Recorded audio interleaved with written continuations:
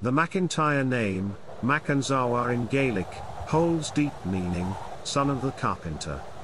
According to a traditional account, the clan's origin can be traced back to the early 12th century, during the time of Somerled's lordship in the Western Isles.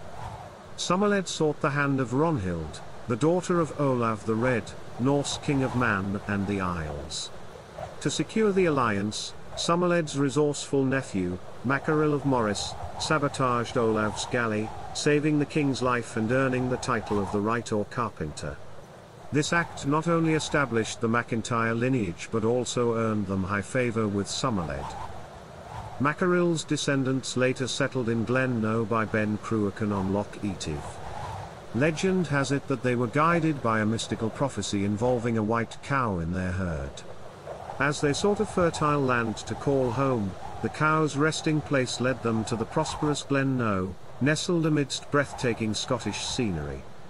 By the end of the 13th century, the MacIntyres found themselves as foresters to the Lord of Lorn, a position they held through changing ruling families. The MacIntyre clan's influence continued to grow through strategic alliances. Duncan, the first recorded chief, married a daughter of Campbell of Barcaldine, and through this connection, they claimed descent from none other than Robert the Bruce, the legendary Scottish king. This lineage strengthened their standing within Scottish society and fortified their sense of pride and heritage. During times of turmoil, clans were often drawn into conflicts. The MacIntyres found themselves entangled in the civil war in Scotland, and took sides based on their alliances. While many MacIntyres joined the royalist forces led by Alistair MacDonald, Colkitto, due to their perceived kinship, the chief himself was with the Earl of Argyll's forces at Inverlochy in 1645 when they suffered a surprise defeat against Montrose.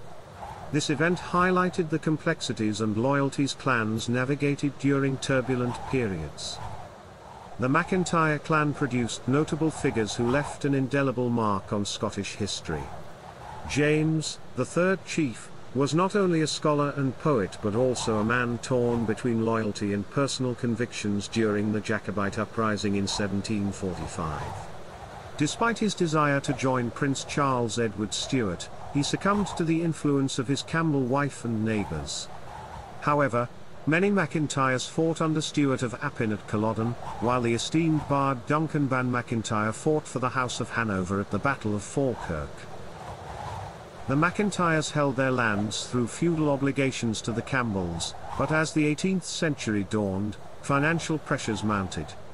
Cash rents were imposed, and the increasing burden forced Donald, the fourth recorded chief, to emigrate to America in 1783.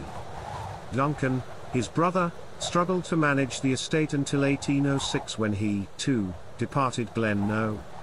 This marked a significant shift in the clan's trajectory, as they continued to honour their Scottish origins in the New World, preserving their heritage through cherished symbols and artefacts.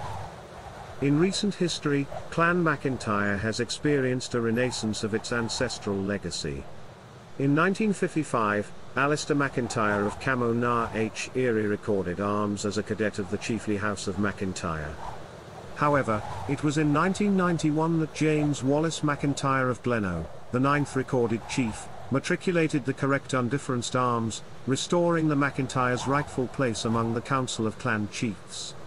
Today, Clan MacIntyre stands proudly, ensuring the preservation of their heritage and offering a glimpse into the rich tapestry of Scotland's cultural mosaic.